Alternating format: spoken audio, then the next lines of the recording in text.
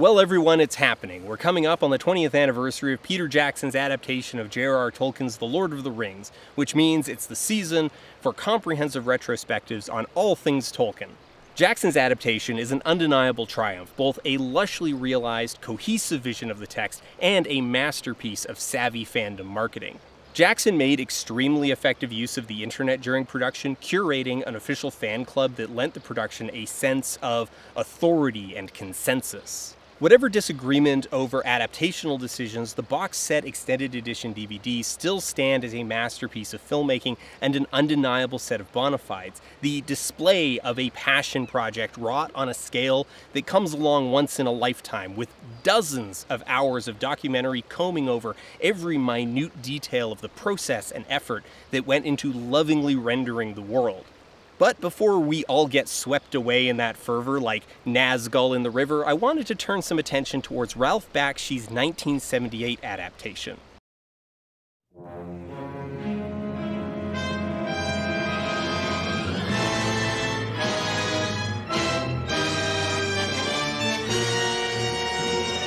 Now, I'm not setting out here to pit these adaptations against each other, but comparison is unavoidable. The Jackson trilogy looms large in culture, monolithic even.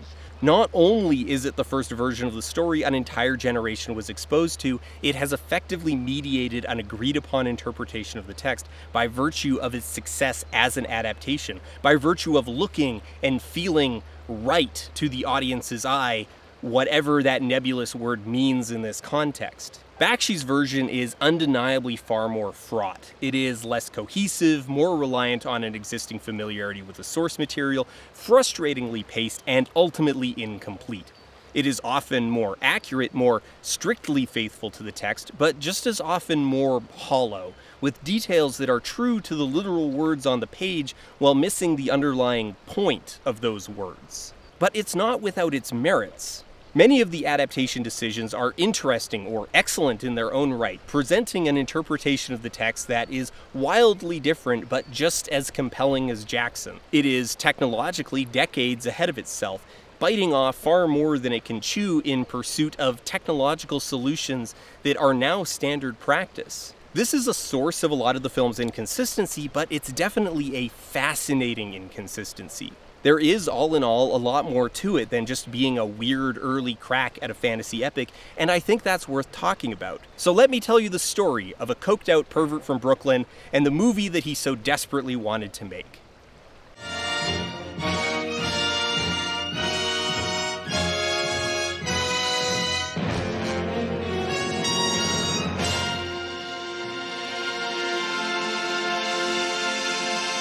First of all, The Lord of the Rings, the book, was not a runaway hit in the United States. While the component novels were published in the US within 6 months of their respective UK releases, the publisher, Houghton Mifflin, underestimated how popular the books would be. The Hobbit had been successful, but that was a children's book, released almost 20 years earlier.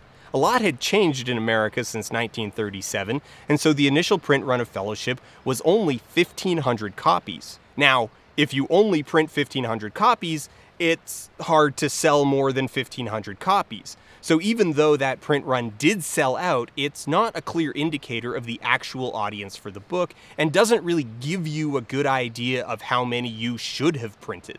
Consequently, it took years for sales to ramp up as Houghton Mifflin opted to trickle import copies from the UK instead of issuing new print runs. Somewhere in the early 1960s, this triggered a protectionist policy in US copyright law that, at the time, mandated a domestic manufacturing quota.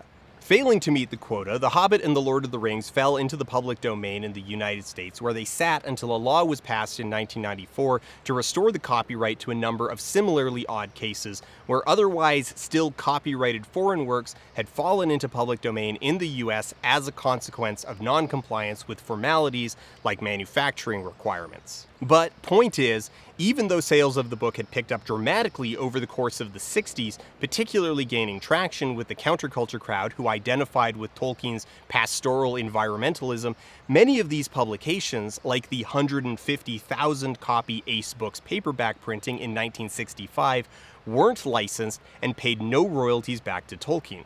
This sparked a publicity battle over the issue, with Tolkien working with Ballantine Books to produce an authoritative, authorized paperback edition, but is also when the books finally surge in popularity, a decade after their initial publication. By the 1970s, the Tolkien estate was actively courting adaptations of J.R.R.'s work, since a licensed adaptation would actually pay royalties, and interest was finally there. In 1969, United Artists purchased the international film rights to Lord of the Rings directly from Tolkien, and they started trying to get a viable script and interested director.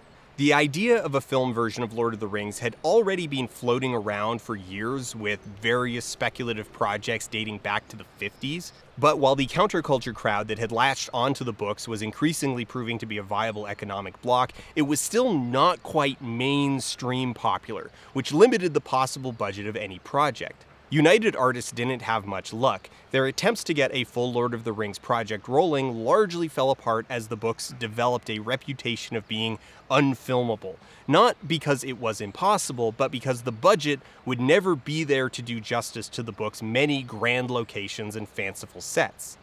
The story was simply too long to realistically compress into a single film, but setting out to make multiple films without assured success was folly, and surely audiences would revolt over an incomplete story. Any attempt at the time would be too compromised to satisfy the book's fans and too cheap-looking to satisfy anyone else. Then along comes an animator named Ralph Bakshi. Born in Palestine but raised in Brooklyn, Ralph Bakshi is, a bit of a character. Everyone else is behind. I'm not ahead. I'm doing what's right for an artist. He's doing what he believes in. So I'm not ahead of my times. What I am is honest. What they are is dishonest. He cut his teeth as an animator in the 1950s and 60s at Terry Toons and Paramount, working in television shows like Mighty Mouse, Deputy Dog, and Spider-Man, before pivoting to feature films in the 1970s. The Lord of the Rings was Bakshi's fifth feature film as a director, and it is notable as both a culmination of his technical interests as an animator, utilizing mixed media as both a cost-saving and aesthetic tool, and the ways in which it deviates from Bakshi's normal narrative style. Bakshi was raised in the densely urban Brooklyn neighborhood of Brownsville, a historically poor neighborhood that, while originally dominated by Jewish factory workers, saw a heavy influx of black residents through the 40s, 50s, and 60s. This multiracial urban milieu forms the foundation of his early theatrical work. His first three films are all considered part of the urban street film genre, but before that, alright, to put this career into context, we need to back up to the 60s again. The 60s were not kind to theatrical animation in America. Owing to shifts in the way that movies were exhibited starting in the 50s, shorts became less financially viable, and so most of the money for animation shifted to the rapidly expanding market of television, which Hanna-Barbera and Warner Brothers dominated. Theatrical animation was largely the domain of Walt Disney, both the company and the man. Walt had been an absolutely titanic figure in the medium for decades, but on that front, things were not great. His health was declining, and the output of the studio dropped precipitously leading up to his death in 1966. While the studio had managed to put out a new animated feature approximately every 15 months on average over the course of the 40s and 50s, they only managed to complete 3 films in the 60s, 101 Dalmatians, The Sword and the Stone, and The Jungle Book, the animation studio relying mostly on reissues of their back catalog for the decade. While these films performed commercially well, The Jungle Book in particular being a huge hit, releasing in 1967 as Walt Disney's final film, they were not particularly challenging. These were interwoven with reissues of Bambi, Pinocchio, Cinderella, Snow White, Fantasia, and Peter Pan. And the follow-up, the first feature after Walt's death, is 1970's The Aristocats, which is just the absolute pinnacle of Disney's historical reputation for anodyne garbage. So this is what feature animation looks like if you're a 20-something in the 1970s. This is what you've grown up with. There's other stuff, of course, there's always something on the periphery, but overwhelmingly, the legacy of theatrical animation is safe, bright, unscary, trapped decades in the past, and slowly dying. In 1968, Ralph Bakshi, moving into his 30s and frustrated with the stagnant status quo of the industry, broke away and formed his own animation studio in Brooklyn. Initially, the studio found work on shows like Rocket Robin Hood and Spider-Man, but Bakshi had ambitions to move into feature films. He had a number of projects already in mind, including The Lord of the Rings, which he had fallen in love with after the books really broke out in the 60s. While he would spend years working on a half-dozen projects in parallel, particularly trying to get in good graces with United Artists, who held the film rights for Lord of the Rings, the first film he was able to secure full funding for was an adaptation of comic artist Robert Crumb's underground hit, Fritz the Cat. Released in 1972 with an X rating, the film was perverted, juvenile, rambling, gratuitously violent, unfocused, aggressively political, and a huge success. Despite the rating limiting distribution options, the spectacle of a cartoon that was the opposite of all things Disney drew in a worldwide audience to the tune of $90 million against a budget of somewhere between $700,000 and $1.3 million. Following the success of Fritz the Cat, Bakshi was able to fund and distribute the animated quasi-autobiography pseudo-crime film Heavy Traffic, released in 1973. While not the astronomical success of Fritz, Heavy Traffic made decent money against its comparably slim budget and is considered a box office success. Both of these films did well with critics and remain artistically relevant. Personally, I think Heavy Traffic is the better of the two, and certainly Bakshi's best film from the era, though it does encapsulate Bakshi's overall sensibilities as a creative. There is a fixation on black culture, the complicated racial identity of being Jewish in America, a deep and total distrust of police, disillusionment with the results of the counterculture movement, and a keen sense of the ways the structure of society is arranged to maintain an underclass. Artistically, there is a fascination with the idea of capturing reality. Photographs of real locations are used as trace references for backgrounds in Fritz, and many backgrounds in Heavy Traffic are just stylized photographs. Both films use some documentary recording for secondary dialogue, captured by Bakshi while walking around Harlem and Brooklyn, or interviewing people he met on the streets or in bars. And I'm paying my taxes. The money is what's happening. Hey, See what I mean? No, See what I'm talking about. It all counts. That is what's happening. I'm talking about as far as like if you want to be revolutionary, you get some bread first, and then you can talk trash. Why do you blind us with religion? There's also a pervasive horniness, as it's rare to go an entire scene with a woman without a breast popping out for no reason. The slapstick humor of Terry Toons is often extended into bloody hyperviolence, and there is a complicated relationship with queer characters. While Bakshi's eye as a director is certainly sympathetic to drag queens, trans women, and gay men, they clearly form an integral part of the real spaces and communities that he is trying to simulate in his art.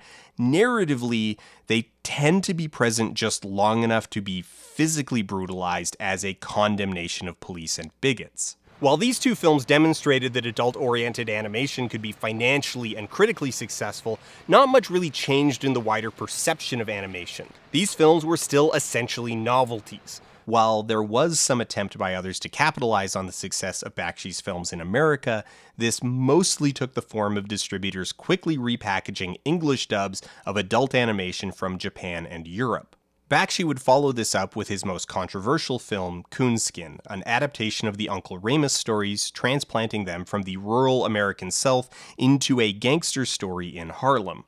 While this movie occupies something of a place alongside contemporary blaxploitation films like Sweet Sweetback's Badass Song, Dolomite, and Shaft, and has been praised for the depth of the references in its adaptation, such as including details from the African myths that predate Uncle Remus, it also heavily utilizes historical racist caricature and minstrel imagery. There's a lot of debate about the artistic intent behind the film, whether or not the use of this imagery is intended to shock and shame the white institutions that created the imagery in the first place, how effective it is at that, and whether or not protests of the film in 1975 were justified.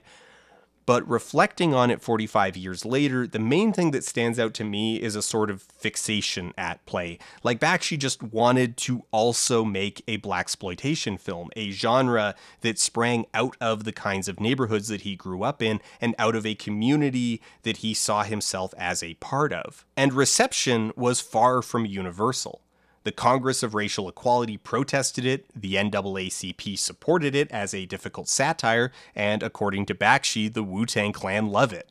It's a very complicated intersection of politics and influences that ultimately hinge on the question of whether or not this was Bakshi's story to tell. Modern commentators have compared it favorably to Childish Gambino's This Is America. And I guess at the end of the day, the meat of the film is that the cops and the mafia suck.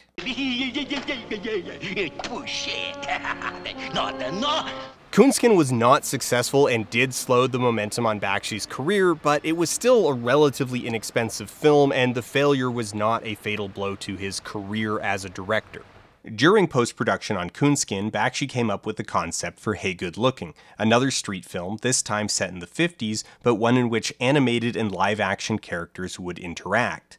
Warner Brothers agreed to finance the film in 1973, and the live-action footage was shot largely improvisationally in early '74. However, the film would never be completed as originally conceived, as the process of having live-action and animated characters interact proved to be too labor-intensive to complete on the film's budget of $1.5 million. A rotoscoping rig was built at Bakshi's Brooklyn studio to try and speed up the animation process, but a series of conflicts between Bakshi and Warner Brothers led to the film's release date being pushed back several times before being shelved indefinitely. While Hey Good Looking was trapped in post-production hell, Bakshi would release his first family-friendly feature, Wizards, which is also a departure from his urban life-focused films into an explicit genre film. Family-friendly is a bit of a weird misnomer here though, as the film is still deliberately aimed at adults rather than an all-ages crowd, but it's also a lot tamer, with less sex, gore, and profanity. The film was moderately successful, enough to keep it from being considered a flop, which is somewhat impressive given that the movie is quite bad. Aside from some notable iconography and some compelling backgrounds, the flow of the film suffers from all the disjointed scene composition of Bakshi's early films. While that works for Heavy Traffic, a film about powerless characters trying to find their way in a disjointed world, it really works against a film that is so plot-heavy, there's an entire movie's worth of story dumped on the audience in the prologue. Illuminating history bearing on the everlasting struggle for world supremacy. First blast was set off by 5 terrorists. It was a big day in Montagar. Delia felt a pull from the skies. The older fairy instantly knew that these were not ordinary twins. The day will come, my brother, when I will return and make this a planet where mutants rule. Politically, the film is bizarre. It is clearly working through a lot of opinions about the anti-war movement. The protagonists are mostly twee fairies from a literal fantasy land of mushrooms and rainbows who are mowed down by machine gun-wielding mutants hopped up on Nazi propaganda until the bearded wizard ends the war by shooting skeleton Hitler. But those opinions haven't been worked enough to make them coherent or interesting, and the end result flips rapidly between unbearably treacle and deeply cynical. It's not cohesive in style, the characters look like they're from completely different films, it's horny in a way that's leering and uncomfortable rather than sexy, and it's pretty boring. The most notable elements of the film are all historical trivia. The film was being financed by Fox, and Bakshi found himself in budget meetings with George Lucas, who was working on Star Wars at the time, and the two became professional acquaintances. George asked Ralph to change the working title of War Wizards to avoid conflict with Star Wars, and Ralph agreed because George let Mark Hamill take time off from Star Wars to record a part in Wizards. I'm Sean, leader of the Knights of Stardust, protectors of Dolan, king of the mountain fairies. It's also the first film where Bakshi really experimented with mixing in stylized live-action footage, utilizing various rotoscoping and Xerox techniques to save budget on animating large battle scenes. The film was moderately successful, but Ralph's goodwill towards George Lucas came to an end when Star Wars, released 3 weeks after Wizards, largely replaced it in theaters. Parallel to the production of most of these films, Bakshi pesters United Artists, who have been stalling out on all of their attempts at getting a Lord of the Rings film rolling. Bakshi says he pitched UA on an animated Lord of the Rings in '72 and '73, but they didn't bite. Then in '75, he convinces Mike Medavoy to give him a chance, and Medavoy agrees, loosely, to 2 or 3 films plus something Hobbit-related. Problem was, United Artists already had a script written in 1970 by then TV writer John Boorman, who at this point in 1975 had just written and directed Zardoz. The gun is good. There was some conflict over the script because Well, it is absolutely buck wild. There is a Galadriel-Frodo sex scene, Aragorn and Boromir kiss passionately with Arwen's blood on their lips, the history of the ring is presented as a rock opera at the Council of Elrond, and Gimli is rebirthed in mud to recall the ancient ancestral password to Moria. Bakshi convinced Dan Melnick at MGM to buy out the project so that they could throw the script out and start over, which they do. So Bakshi starts over on the script with novice screenwriter Chris Conkling, but when Dan Melnick gets ousted from MGM in 1976, the new producer, Dick Shepard, doesn't seem to know or care about the project at all, so Bakshi gets in touch with Saul Zaentz, who had helped him finance Fritz back in '71, and convinces him to buy out the project from MGM, thus landing the thing back at United Artists. Incidentally, Zaentz goes beyond this, buying out the entirety of Tolkien's film, stage, and merchandising rights, which starts a chain reaction that would eventually lead, decades later, to the troubled production that resulted in the Hobbit Battle of Five Armies. Why does it hurt so much? Unsatisfied with Conkling's work, Bakshi and Zaentz sideline him and hire Peter S. Beagle, author of The Last Unicorn, to do a rewrite, which Bakshi and Zaentz are mostly happy with, and finally, in 1976, a theatrical Lord of the Rings film is full steam ahead. Before the movie even hits theaters, though, it has two complications. The first is obviously Bakshi's reputation and style. Is Gandalf going to whip his dick out and piss off the bridge of Khazad Dûm? Will pipeweed be some dank bud? Who knows? The second is Rankin Bass, an American production company that mostly made seasonal television specials by outsourcing animation to Japan. Rankin Bass had been working on an adaptation of The Hobbit as a TV special since '72, and it was looking to broadcast by '77. Additionally, they had already storyboarded a sequel to their Hobbit film utilizing large chunks of The Return of the King.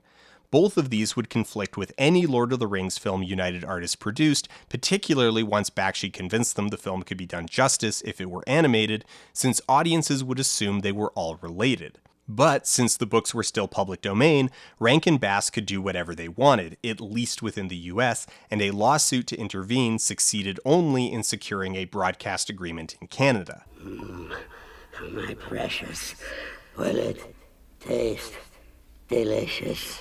Bakshi's production, even after settling down at United Artists, was tumultuous, but mostly in a way that's probably better described as indecisive. The script was overhauled several times, mostly because of arguments about how much of the books should or could be adapted into a single movie. Bakshi and Beagle ultimately pushed for 2 movies, the first encompassing Fellowship and Two Towers, and intended for this film to be subtitled Part 1, but United Artists waffled on committing to a second film. They didn't outright say no in a way that would have pushed the production to commit everything to one film or make it more conclusive, but they also left the fate of Part 2 in the hazy realm of, well, let's wait and see what happens. Of course, as history has already borne out, the sequel was never produced, and the film ends up with a disorientingly quick resolution where Gandalf implies that the Battle of Helm's Deep is in fact the deciding moment of victory, end of story. Released in 1978, reaction was lukewarm but broadly positive and not terribly harsh. Most of Bakshi's idiosyncrasies as a director are either absent or under control. Sort of. It's certainly the least juvenile, no one whips their dick out, everyone's tits stay inside their shirts, there's no random comedy skits inserted haphazardly to pad runtime, and the adaptation is certainly faithful in the sense that the vast majority of the dialogue is copied directly from the books. But, and this is probably its biggest flaw, it still exhibits Bakshi's inability to focus on the story at hand. Jackson's films, especially Fellowship, are an illustrative comparison here. Jackson's films are focused and cohesive. It's an adventure story about big events and big emotions, the unbreakable bond of friendship forged in adversity, the pain of loss, and the swelling moments of triumph. You bow to no one.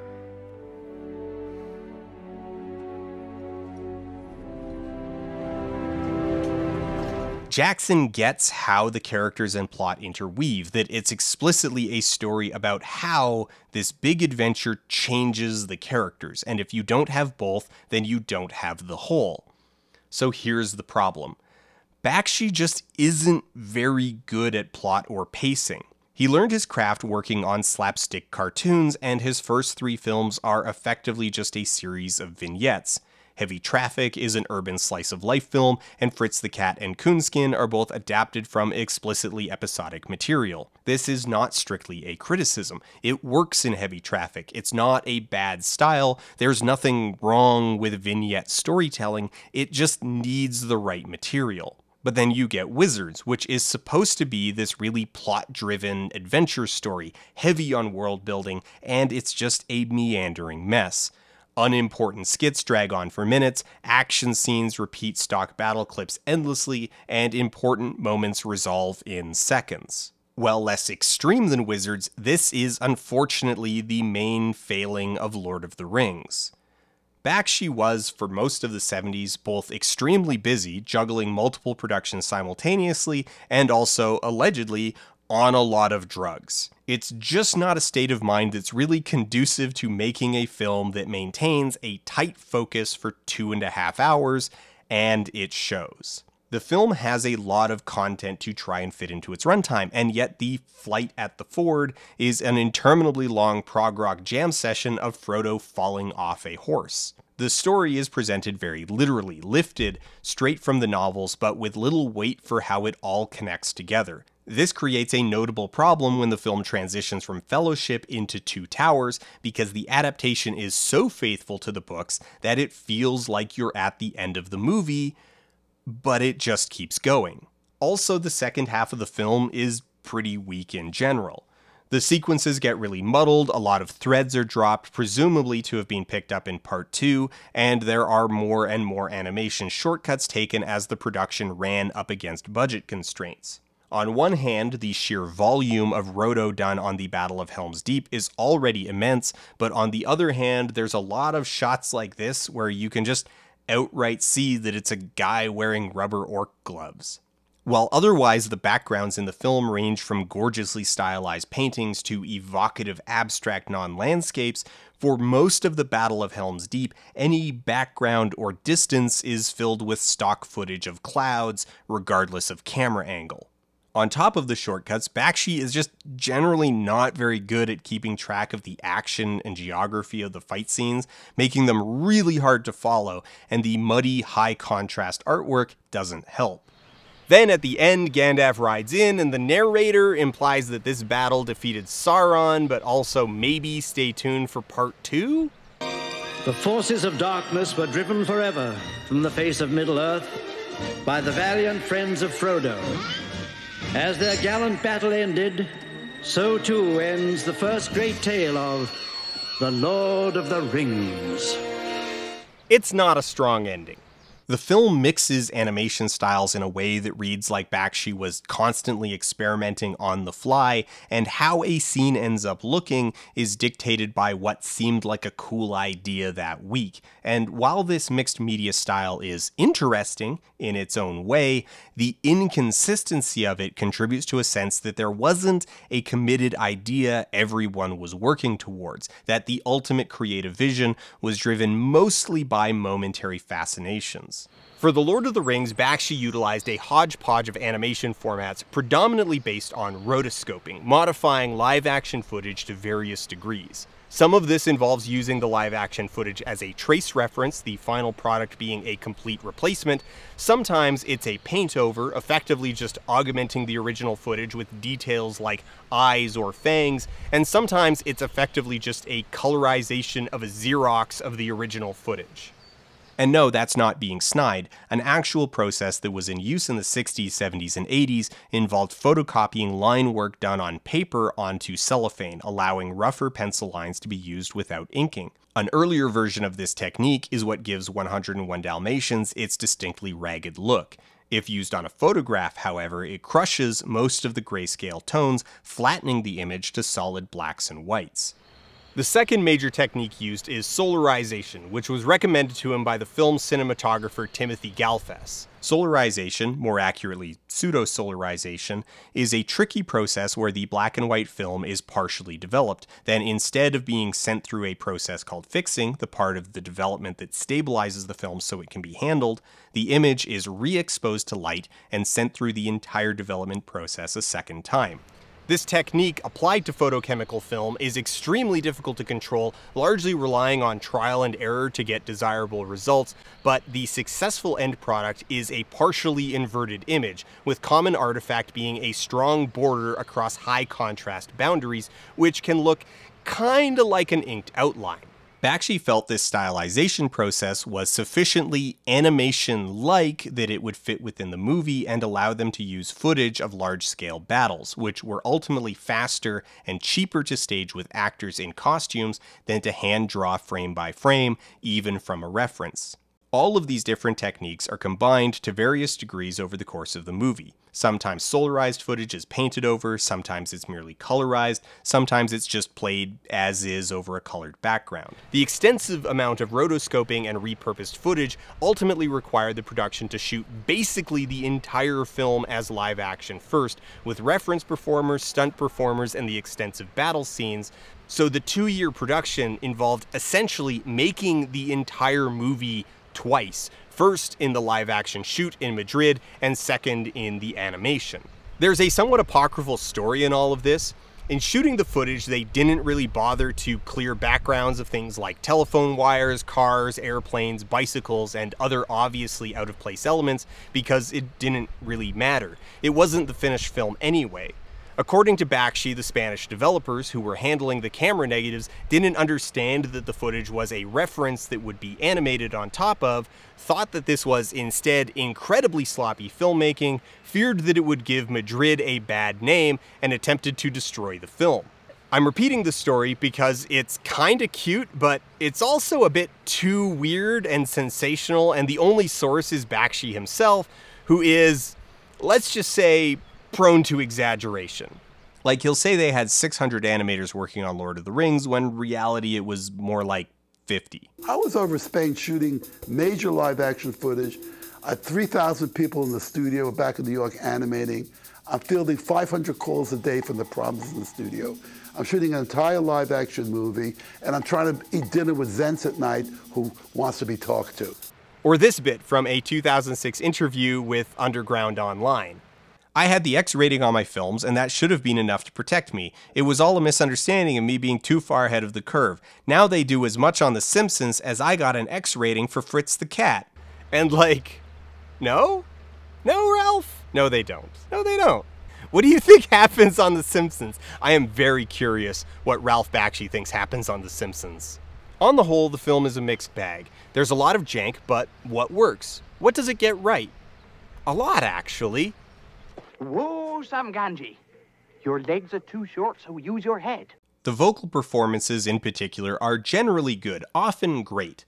The voice actors do well with Tolkien's words, with an interpretation that is both distinct and appropriate. One thing that's often cited as a standout, though, is John Hurt's performance as Aragorn, and for good reason. It's fantastic. It matters. We still have a long road and much to do. Why? We've no hope without Gandalf. You know that, Aragorn. Then we must do without hope. There is always vengeance. Gruff yet warm, there's a lot to love about this performance. John Hurt was a great actor, and he absolutely has a world-weary charisma that really works here. It's fantastic, I love it, and it meshes well with Bakshi's naturalistic filmmaking sensibilities. This version of the characters that are not so much the protagonists of a fantasy epic, but just some dudes trying to solve a problem. We have no choice, Aragorn. We might go by way of the Gap of Rohan. That would take the ring too close to Isengard and Aruman. We dare not risk it. Yet you would risk the minds of Moria. While Bakshi is bad at pacing and action, he's got a good sense for the interplay between characters, and the film's best moments come in snippets from these interactions. The dynamics of conflict in dialogue, and the small, physical actions that punctuate those moments. Scenes like Boromir's death hold sufficient dramatic weight. The reference acting, animation, and vocal performances all come together and really work in a way that shows off the film at its strongest. Just the clink and clank of equipment, the subtle atmospheric wind, and a mature tenderness as the three pay respects to a fallen comrade. And there's little moments, just great touches of detail, like Sam and Frodo paddling in opposite directions as they debate the next course of action, where the rhythm of it is spot on. A fantastic little flair that communicates the emotion that underlies the dialogue. It's a keen physical detail that a lazier production would miss. The twitchy, feral movements of the Black Riders is a weird creative decision, but I think it works. It's unsettling and menacing in an unusual way, though it does get a little odd when the Nazgul simply stop behaving like this after the prancing pony. Again, consistency is a problem. There's also small adaptational decisions. Lord of the Rings is so big and sprawling that basically any cinematic adaptation will have to pick and choose what it includes and what it doesn't. For as comprehensive as the Jackson films are, there's a lot they had to leave behind. Like this little moment after Gandalf opens the door to Moria. So all you had to do was say, friend, and enter. Those were happier times. It's a great little touch to include because the whole joke of the door to Moria for the reader is that they're overthinking the problem, that the troubles facing the Fellowship, the rise of Sauron in the East, has created a culture of fear, a culture of security and paranoia that leads Gandalf to assume the answer is more complicated than it really is. It's a melancholic point about how the people of Middle-earth have grown apart, distrustful and isolated, to the point that even being asked to say friend feels like a trick. It's a good detail to include. Bakshi's film is basically the only adaptation to include Frodo's defiance of the ring wraiths at the ford. By all the Shire, you shall have neither the ring nor me. I also really like the introduction, presented as a shadow play. It's cheap and poorly acted and looks like community theater, but that's what I find endearing about it. Like, it could just as well be an in-universe performance of myth. You've got actors who are clearly trying to avoid hurting each other with their prop swords and are miming slow motion instead of actually shooting the footage in slow motion, and it's clearly taking place on a stage, but the fact that it's so evidently low budget, I don't know, I find it charming. Now, unfortunately for all the things that I do enjoy about this movie, all the things that I think work or are at least admirable for their ambition, there's a lot that doesn't, either failing entirely or just not quite coming together into a cohesive whole. Like, for example, the Balrog. Alright, so a bit of a sidetrack with the Balrog here. One of the biggest running arguments in Tolkien scholarship is this. Does the Balrog actually have wings, or does it merely have a form that is evocative of wings? Or does it have neither wings nor a form evocative of wings, but an incorporeal aura of darkness that projects the impression of wings without being a component part of the substance or form of the Balrog's essential self? Relevant passages from the book are in the Fellowship of the Ring, where first Tolkien writes about the Balrog, the shadow about it reached out like two vast wings, and a couple paragraphs later, it stepped forward onto the bridge and suddenly it drew itself up to a great height, and its wings were spread from wall to wall. This apparent conflict between a stylistic description and a literal description has formed the foundation of a half-century-long debate over the intended physical properties of a mythological demon. As of June 2021, the Tolkien Society fact still has as the top entry, do Balrogs have wings? Can they fly? Which they summarize with, that's up to each individual reader to decide. Quora, the spiritual successor to Yahoo Answers, has multiple threads on the subject. Bakshi, perhaps unknowingly, stepped right in this when he gave the Balrog big ol' bat wings with a Balrog that's definitely reminiscent of the Hildebrandt brothers Balrog from the 1977 Tolkien art calendar. The 1987 calendar featured a wingless Balrog painted by Tolkien scholar Ted Naismith. John Howe's 1996 painting Gandalf Falls with a Balrog features a distinctly bat-winged demon. Peter Jackson threaded the needle with a Balrog that is as much a smoke monster as it is physical, though it still definitely has wings. Video games also alternate between wings and no wings. Tolkien hack David Day's A Tolkien Bestiary indicates no wings, while Robert Foster's authoritative The Complete Guide to Middle-earth is mum on the subject. The online Encyclopedia of Arda, dating back to 1997, spends 4/5 of its word count for the entry on Balrog summarizing both the pro and anti-wing arguments, though ultimately errs on the side of no wings without taking a definitive stance. The start of this argument naturally just spurs further arguments. The Balrog were created with intent by Melkor, therefore vestigial wings would be illogical, and if the Balrog had wings, then surely it wouldn't just plummet when the bridge collapses, which leads to arguments about the nature of wings themselves, since after all, even if it has wings, it's not a helicopter or a hummingbird and probably couldn't just hover. Penguins, chickens, and emu all have wings, but they would plummet. Even flighted birds like condor and albatross can't just take off from a standstill. But this argument also neglects to consider that both Melkor and the Balrog were created with intent by one honorable Mr. Sir Jolkien Rolkien Tolkien, and wings are both rad and badass, functional or not. And anyway, if Balrog have wings, why couldn't they just fly the ring into Mordor? Now, the wings are not something that particularly bothers me. The Hildebrandt painting is actually my earliest memory of Tolkien, period, as it's the cover of the book Art of the Brothers Hildebrandt, and we had a copy kicking around the house when I was a kid. So this is already a formative vision of the scene for me. Clearly, the actual fact of wings is secondary to the narrative functionality of the evocative image of Gandalf as a point of light standing off against an enveloping darkness.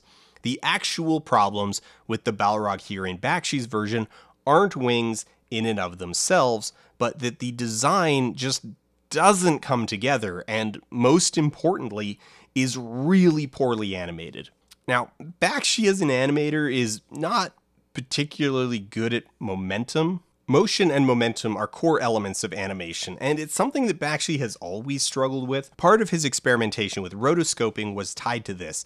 It's a cost-saving measure, but also it means that the momentum problem solves itself.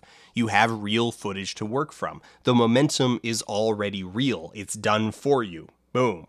Of course, animated momentum and real momentum aren't the same thing, and your rotoscope is only going to look as good as your source footage, which is going to be really hard to get right if you don't have a 12-foot tall Balrog to shoot some reference footage of. This is a moment where the realism of rotoscoping is absolutely undermining the final product, because we are, unfortunately, seeing through to the underlying reality of a man in a costume trying to mime being really big by just moving slowly. It's not dynamic, it's not threatening, and it comes off as unfortunately goofy. This is a running thing through the film. Most of the action scenes lack a sense of weight to their movement.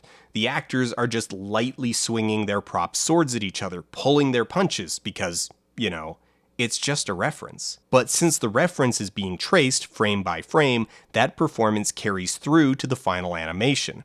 Sometimes the rotoscope inherits a really effective sense of weight, and sometimes it ends up looking cheap and fake. This also leaves behind a number of strange artifacts in how shots are framed. They're few and far between, but there's the occasional shot where the framing is oddly tight, where characters drift out of frame in a way that's highly unusual for animation, where the positioning of characters is normally extremely deliberate. The pitfall of a rotoscoped film is that the final results depend heavily on your references. The reference performers aren't simply providing something to help the animators get the right idea, their performance is the performance, and there's a definite inconsistency here. And that's really the word of the day, isn't it? The biggest failings of Bakshi's Lord of the Rings are matters of inconsistency. Sometimes the reference actors are giving it their all, and sometimes they're just loosely miming the actions. Sometimes footage is shot in slow motion, and other times the actors just swing their swords slowly. Scenes change style and grain and texture on the fly, and characters are animated in multiple different styles across the film as a whole. Heck, sometimes characters switch techniques multiple times within the span of a few seconds, as with Aragorn running down this hallway. There's also a thing that happens a few times where the scenes were too complicated to fully animate, like Merry and Pippin fighting the orcs before their capture, but the underlying footage is in really bad shape. Super high contrast, super underexposed, super grainy, and the whole image just turns into an indecipherable blob. A much commented on quirk of the movie is that a lot of the characters wave their hands around really aimlessly. This is going to come down to a direction issue, as it's a very community theater kind of quirk of acting, with untrained actors overusing their hands. The Nazgul and orcs being mostly paint-over work, with much of the actual costume still visible, works, but is undercut by the fact that the Fellowship 2 are often animated as paintovers, with their live-action counterparts being extremely visible. Even the full replacement traceovers aren't without their own oddities, as the style is so chaotic, with line work that squiggles a lot between frames, that it's extremely intrusive when characters stop moving entirely, becoming unnaturally still for a few frames between actions. That's a limitation of budget, yes, and I don't begrudge the animators for saving those frames, but the style very much accentuates the effect and calls attention to it. Treebeard is pretty much the only character in the film that's entirely animated from scratch, which places him out of place at the other extreme end of the spectrum, being very fluid and morphy, traditionally cartoonish, looking more like an outcast from an Atkinson production like The Raccoons than the comparably heavy animation of the rest of the film. And while that heavier animation generally looks really neat, the increased fidelity will, again, work against the film, as any time the lip sync is off, it feels really off. When ought I to start? There's also an issue with the dialogue that, well, descriptively the dialogue in a lot of places is stilted, and the recording is thin. The micro-pacing of dialogue that makes it feel natural, that makes it flow, it's not always there, and a lot of unspoken vocalizations are missing, which can make conversations drag and feel unnatural. I'll give it to you, Gandalf. You're wise and powerful. Well, will you not? No! Do not tempt me. This is a result of the production process. There's two factors here. For, I guess, budgetary reasons, they apparently didn't have a multi-track recorder, and also the voice actors are ultimately having their performance superimposed on the performance of the live-action actors, which is substantially different from other methods of animation, where either the animators work from the actor's performance, or the actor matches the performance created by the animators. And so while the production opted to do the recording sessions with the cast as a group, according to Anthony Daniels, the actors were required to leave a long 2-second pause between each other's lines so that the editors could try and line the two performances up. I mean, I can see the logic there. Like, you assume you've got this process that affords you a lot of freedom. You don't need to wait for one part to be done so that the other half can match it. You can just do both halves whenever it's convenient and then merge them later. But, you know, it's the details that get lost in that process. On the whole, the film's pacing is just really off. Some sequences, like the flight to the Ford mentioned before, go on at seemingly an interminable length, while the entire second half of the film is incredibly rushed. Even one-off moments will end up bizarrely truncated, like the smoke trailing out of Moria behind the Fellowship, which flashes on screen so briefly I wasn't sure if I had bumped the remote and skipped a scene. Merry and Pippin vanish from the film entirely after meeting Treebeard, a casualty of the unproduced sequel, but regardless of the intent, their exit is undeniably sudden. Likewise, Sam and Frodo meet Gollum, set off towards the Dead Marches, and are never seen or mentioned again. One particular oddity is that Saruman is alternately called either Saruman or Aruman. I must go south now to consult with the wizard Aruman. I have come for your aid, Saruman the White, in troubled times. This bizarre inconsistency is a result of Saul Zaent's insistence that the names of the antagonists, Sauron and Saruman, sounded too alike, which, I mean, is fair enough as an adaptation change, but then during fairly routine rewrites mid-production, Beagle began swapping the names back to Saruman. Oh, Saruman of many colors! If there is something you can say is missing from Bakshi's Middle-earth, it would be Middle-earth itself. This is perhaps where the comparison between Bakshi and Jackson is the starkest. While much of this is an argument of adaptational preference, which lines and details were included, which phrases and character traits were stressed, one area where the older film is undeniably weaker is in the presence of the world, and this is a meaningful absence. Place is critical to the story of Lord of the Rings because Lord of the Rings is as much a story about violence against the land itself as it is about violence against the people who live on it. And while Bakshi's artists are able to visualize many iconic locations, both the fantastic and the quaint, just as often the background dissolves away into abstraction, into nowhere in particular. Though there is an isolated artistry to these compositions as a storytelling mechanism, as an expression of the text, they just don't compete with Jackson's camera turned towards the beauty of New Zealand. This gaze, importantly, retains the essence of the message. The world is good, the world is beautiful, the world is worth saving, and not just the so-called important parts. Tolkien's notoriously florid descriptions are just as reverent of grassland and marsh as they are of forest and mountain. This is the biggest misstep of the old adaptation, the vision of Middle-earth not just as a land under assault from a malevolent spirit seeking power, but a land besieged by the smog and consumption and poisonous runoff of industry. Ultimately, the biggest flaw of the film is that it's kind of boring. Not uninteresting, but all these issues add up to long stretches of the film that just aren't particularly noteworthy. There is, at least in my opinion, very little after the death of Boromir that's really worth it, and given that his funeral is 85 minutes into the movie, not only is it a clear demarcation point between two parts of the story, it's already a decent feature length. So, if you kinda check out there, I don't really blame you. There's also a deeper issue that kinda cuts two ways, and it's that the film relies a lot on understanding the source material. Now, I don't think this is a conscious reliance. I do think that Bakshi and Conkling and Beagle tried to create a telling of the story that's self-contained, but there's enough holes, enough things that are breezed past, that there's definitely the sense that things are missing.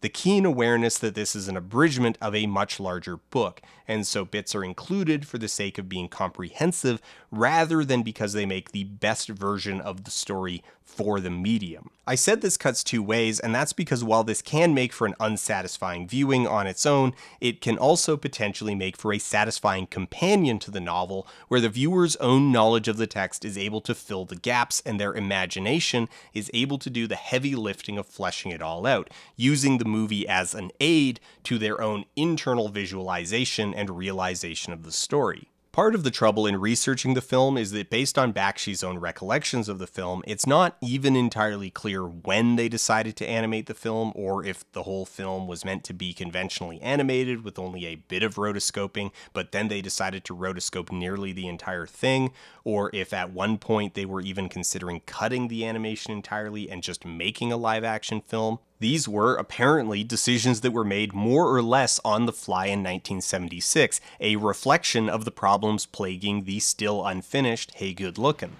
I don't want to say that this is a film made by filmmakers who didn't care, who didn't get the source material. It is a film that's lovingly made. It is a film that's made by creatives who cared. The script is clearly intimately familiar with the source material, but it also seems like a film that was made by creatives who were very distracted, who didn't have a strong vision and were focused principally on working quickly and making whatever compromises were needed just to get things done. And to be clear, that's not a moral failing. It's not a sin to be more concerned with getting the film done, getting it in front of audiences, than picking fights with the studio. They turned around a 2.5-hour animated film in 2 years. That's insane. It's amazing that the whole thing didn't entirely self-destruct, that the final result is not only reasonably watchable, but often interesting and occasionally brilliant. That's impressive. So the movie comes out with the title The Lord of the Rings, no Part 1 subtitle. United Artists felt that no one would want to pay to see half a story. Of course, that seems ridiculous today, what with film being so thoroughly dominated by serial franchises, but in 1978 the concern was still sensible. The two-part film didn't really exist yet, and even franchises were sparse and more along the lines of James Bond, a loosely connected episodic rather than a single cohesive story with meaningful continuity. But still, a to be continued would not have seriously shocked audiences. Well, Bakshi had done some press where he was able to talk about how they'll hopefully get to make the rest of the story with Part 2, the media landscape was entirely different in 1978. There isn't a massive ecosystem of entertainment news, there's no widespread internet, there's no fan blogs hanging off every detail of production, so the general audience impression going in is that this is the whole thing. Fans of the book are, of course, caught off guard by the ending, the story just stopping after the Battle of Helm's Deep, and they're not super happy about that, but on the whole, audiences are pretty receptive and the film does well. Critics are lukewarm, but consensus is ultimately positive. Roger Ebert's bottom line summary is, I think, right on the money. Quote, "In sum, Bakshi has succeeded better at bringing Tolkien's characters to life than at bringing his story to fruition." And that's kinda where things have stayed. Critical reevaluation hasn't really changed over the decades since. It's flawed, mostly boring, but not entirely devoid of charm. It's quieter and stiffer than Jackson's high-intensity action-adventure, but that's not wholly inappropriate, as Tolkien's books are themselves so very often quiet and stiff. The film was successful, it turned a reasonable profit, but it wasn't a runaway success. Bakshi was feeling burnt out on working on someone else's story, and leadership changes at United Artists in 1978 proved to be enough of an interruption to the momentum of the project that attempts to get Part 2 moving just fizzled out. Bakshi would continue to use rotoscoped animation for 3 of his next 4 films, though audience interest waned as the style grew increasingly dated compared to the lush and intricate animation of its big-budget contemporaries, and as Bakshi seemingly ran out of energy and ideas. Hey Good Lookin' was eventually released in 1982 in a totally overhauled format, the film having been essentially remade as a totally animated feature over the course of 7 years, financed by Bakshi himself, though little of the rotoscoping remained. It is, for the most part, just a worse version of Heavy Traffic, lacking the incendiary politics and righteous anger that gives that film its bite. I don't know, maybe it was just Bakshi getting older, maybe you just couldn't sell an anti-cop movie in Reagan's America. He eventually retired from feature films after the flop of Cool World in 1992, a film that was, ironically, not nearly as crass as audiences had hoped. But as a pure quirk of coincidence, the animated legacy of The Lord of the Rings isn't entirely incomplete, because Rankin Bass, leveraging the public domain status of the books, aired the sequel to their Hobbit adaptation in 1980, and it just so happens to more or less pick up shortly after Bakshi's film ends. The specifics here are disputed since the Rankin Bass Return of the King had been storyboarded years earlier, but it also didn't really start serious production until '78. So while the film wasn't intended to capitalize on the cancellation of Bakshi's second film, it still did. Mostly bad in an annoying way and very cheaply made, this TV movie is largely unmemorable save for the absolute banger, "Where there's a whip, there's a way." Where there's a whip, there's a way. Of course, then, a little over 20 years later, Peter Jackson, that guy who makes perverted puppet movies, would finally get to make a no-holds-barred adaptation of The Lord of the Rings, and it's really good. Come on, Mr. Frodo. I can't carry it for you, but I can carry you.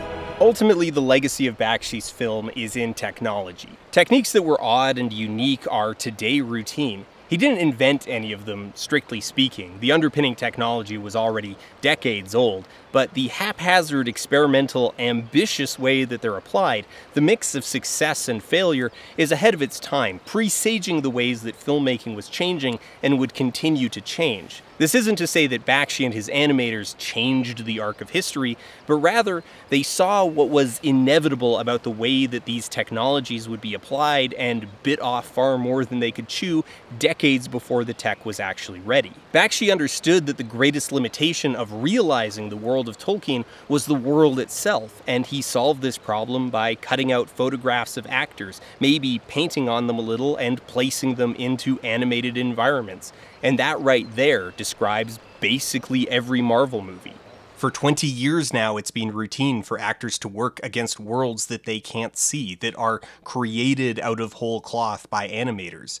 The modern look of films is defined by actors on set wearing some combination of costume that's limiting or suggestive of the final look before artists go in afterwards and paint the rest of the costume on. Taking a physical performance and duplicating it with an emulated simulacrum, once the odd fixation of a few weirdos from Brooklyn, is now ordinary. In a weird way, Bakshi's Lord of the Rings is a 21st century blockbuster made with 1970s technology.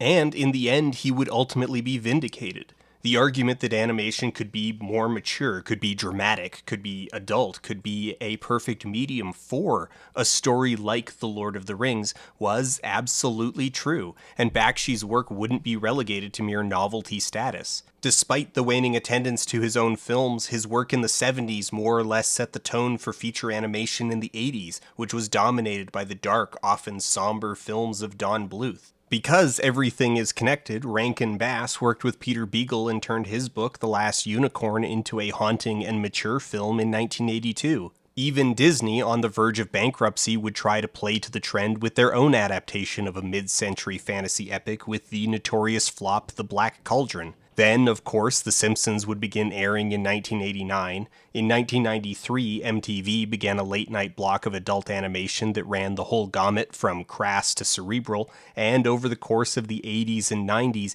anime would go from being a niche import to a staple pillar of modern animation. So that's the story of Bakshi and the Ring. I think what I find compelling about his Lord of the Rings is a summary of what I find compelling about the man himself and his career as a whole. One that is deeply flawed but undeniably bold and occasionally brilliant.